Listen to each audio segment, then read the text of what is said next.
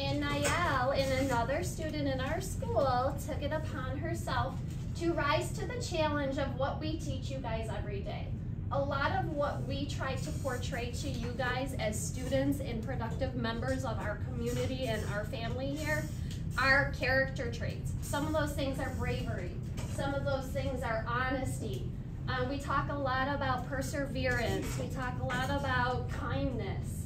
All of those things are things that Nyelle stepped up to the plate that day and helped a little kid in a really, really scary situation. So the situation, I'm not going to get